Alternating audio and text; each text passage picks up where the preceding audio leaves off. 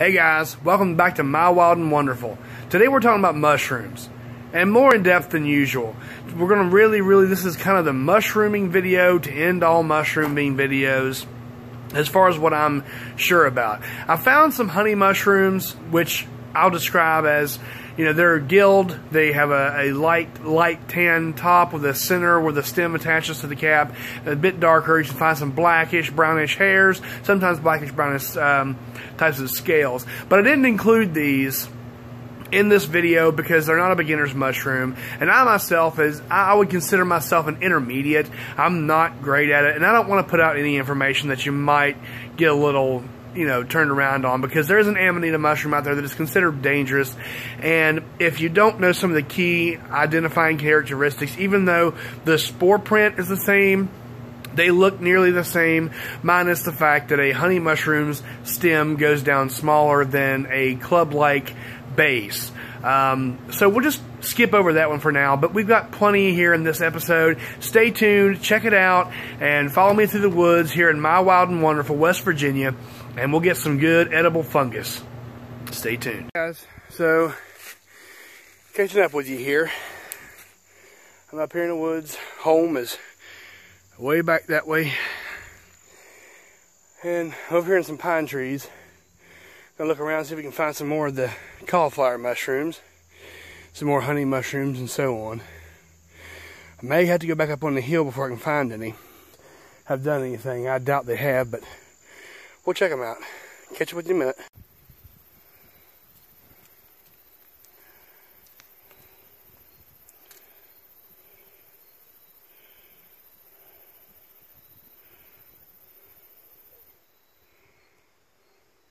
Okay guys, right here is something else that I've found. I just call them jelly fungus, but those are actually edible and very medicinal. I'm sorry that I didn't show the branch I got it off of. It's off of a dead stick. It's a hardwood, but it came off a stick, not an actual tree. I suppose you can find them on logs too. I also kind of showed that orange fungus is much like the jelly fungus, but it's orange. And it's also down here on these trees. You can see some of it right about there. And on down, you see little splotches of this stuff. Got some down there, and just little scattered spots of it. I want to do more research on those too, because that seems pretty interesting. I remember watching a video on YouTube discussing these things. And like I say, I remember just seeing the YouTube video discuss them. And it's just, I forget what the actual name of it is, but I forget now. Okay guys, this is amazing. I'm so giddy about this. These are a little bit older, but these are oyster mushrooms. Okay? These are very edible. Some choice edible mushrooms. We've got gills up underneath. We have very little to no stem under there. The gills go straight to the stem. Those are still edible. They're a little old. Bunch of oysters. Okay, guys. Let's go ahead and get them. They're getting old. We can see the discoloration here. They're just getting older. But these are still good. And something else I saw growing off this tree that's beautiful. Look at that. What are the chances? Red's Black Cherry Ale growing right out of the tree. Now guys, I don't know about y'all, but that's a 5.5 for me. Oyster mushrooms and freaking like fruit ale? Yes! I'm pretty pumped. Everybody, welcome back. This is the end part to this mushroom hunt. I'm up here this evening. It's about 6 p.m. and we're in the middle of a mostly pine area down in here. And we're going to go in there and look for some different types of boletes, pseuilus, and see what all's there. See what mushrooms are popping up out of the ground. So I'm going to go through the woods here and we'll try to find some more mushrooms and see what else is going on. I guess my idea is where some puffballs usually grow, and we'll catch up with those in a minute. I'm going to check these woods right here real quick and see what all is growing. Look around the woods here, see if I can find some boletes, maybe some pseuilus, some turkey tails. I don't know, but I just wanted to kind of get out there and do a little bit more. So we'll catch up with you in a minute. Literally 5 seconds, maybe 10 seconds after I signed off with you guys, I found some more mushrooms here that are not really edible. They're medicinal, called turkey tails. We've got right here this whole shelf. Try to pull them off here. And you'll notice you got a white underbelly, very, very white underneath, okay?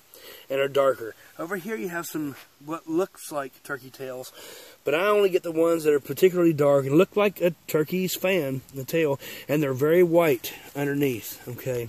We'll take these home, we'll clean them up, trim them up a little bit, and see what we can get to come out of them. Found us another little mushroom here.